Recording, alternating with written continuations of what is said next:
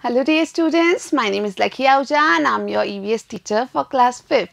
In class 5th EVS, we have finished learning our 7 chapters and today we are starting a new chapter, chapter number 8, and this chapter is named as The Unique World of Insects and Animals. तो प्यारे बच्चों, हम कक्षा 5 के EVS में 7 अध्याय पूर्ण कर चुके हैं और आज हम हमारा 8वां अध्याय पढ़ने जा रहे हैं और इस अध्याय का नाम क्या है? इस अध्याय का नाम है the unique world of insects and animals, यानी जीव जंतुओं की और कीड़ों का ये अद्भुत संसार। तो आज हम इसका पहला भाग पढ़ रहे हैं। सी, many types of animals are found in our surroundings. Yes, that is true. The different kind of animals are found in our surroundings. यानी हमें हमारे आसपास कई अलग-अलग प्रकार के जीव जंतु देखने को मिलते हैं। These animals have their own characteristics. That is also true. That these animals have their own characteristics. इन सभी जीव जंतुओं की या पशुओं की अपनी अपनी अलग-अलग विशेषताएं होती हैं। They have different eating habits as well as have different ways to save themselves. Yes, they have different kind of eating habits and different ways to protect themselves or to save themselves. So इन अलग अलग जीव जंतुओं के जो खाने के या भोजन संबंधी तरीके हैं वो भी अलग अलग होते हैं और साथ ही साथ अपने आप को किसी खतरे से बचाने के जो तरीके हैं, अपने आप को सुरक्षित रखने के जो तरीके हैं वो भी अलग अलग होते हैं। These animals have their own different ways to find and reach their food. Yes, that is also true, that these animals have their own different ways to find and reach to the food. तो बच्चों, ये जो अलग अलग जंतु हैं इनके अपने तरीके होते हैं अपने भोजन को खोजने के और फिर खोजने के बाद उस भोजन तक पहुंचने के। Now we will talk about a story of Gudiya, Munya and Raju. So one day Gudiya, Munya and Raju were playing hide and seek in the dark. तो एक दिन ये तीनों बच्चे कौन कौन, गुड़िया, मुनिया और राजू, ये खेल रहे थे हाइड एंड सीक, यानी छुपन छुपाई खेल रहे थे, अंधेरे में खेल रहे थे। One of them lost a ₹2 coin. Everybody started searching it together, but they were unable to see anything as it was dark. So उन तीनों में से किसी के पास एक ₹2 का कॉइन था, एक सिक्का था, और वो सिक्का उससे गिर गया और फिर क्या हुआ, वो सिक्का गिर के खो गया। तब सब के सब ढूंढने लगे उस खोए हुए सिक्के को, लेकिन कोई भी उस सिक्के को नहीं खोज पाया। क्यों नहीं खोज पाया? क्योंकि उन्हें अंधेरे में कुछ भी दिखाई नहीं दे रहा था। Now suddenly Raju saw a bat. Now here you can see the picture of a bat. तभी राजू ने क्या देखा? अचानक से उसने एक चमगादड़ देखा, which was flying very fast. और वो चमगादड़ बहुत ही तेजी से उड़ रहा था। He said, "Look, this bat is flying so easily in the dark and we are not able to see the coin." So Raju was surprised and he said that, "Look at this bat, this is flying so easily in this dark and we are not able to find a ₹2 coin." तो राजू ने कहा कि इस चमगादड़ को देखो, कितनी आसानी से ये उड़ पा रहा है इस अंधेरे में, और हम लोग इस ₹2 के सिक्के को ही नहीं खोज पा रहे हैं, हमें तो इतना अच्छे से दिखाई नहीं दे रहा, फिर ये चमगादड़ इतना अच्छे से कैसे उड़ पा रहा है। Now Munya said that she read in the school library the day before that when a bat flies at night, it produces a sound of very high frequency which reflects back when it strikes any object in front of it. So finally Munya told the story. She said that I've read in the school library the day before, and what she read that a bat flies at night easily. तो बच्चों, तब मुनिया ने कहा कि मैंने पिछले ही दिन तो अपनी लाइब्रेरी में पढ़ा था और उस लाइब्रेरी में जब मैंने किताब में ये देखा कि चमगादड़ कैसे उड़ते हैं तो मैंने पाया कि चमगादड़ आसानी से अंधेरे में उड़ पाते हैं। क्यों उड़ पाते हैं?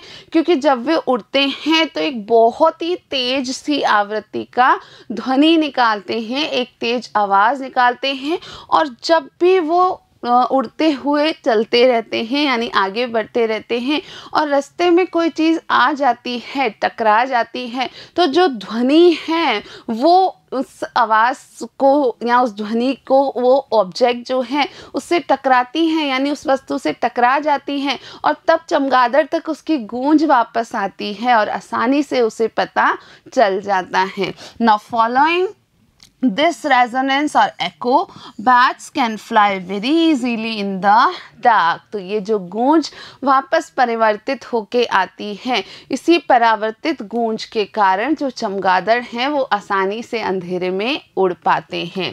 Now one day Munya and her brother Raju were going to their neighbor's house। Now this was another day। ये एक कोई दूसरा दिन था और इस दिन क्या हो रहा था कि मुनिया और उनका भाई राजू दोनों अपने कोई पड़ोसी के घर साथ में जा रहे थे। On the way मुनियाज leg hit a stone and she got hurt. रास्ते में क्या हुआ कि जो मुनिया का पैर था उसको किसी पत्थर के कारण चोट लग गई यानी पत्थर से वो भिड़ी और उसके पैर पर चोट लग गई। She became nervous but continued walking with her brother. Muniya काफ़ी नर्वस हो गई, काफ़ी परेशान हो गई, लेकिन फिर भी वो अपने भैया राजू के साथ आगे चलती रही। Just then a dog tired with a chain on their neighbours door started barking at her।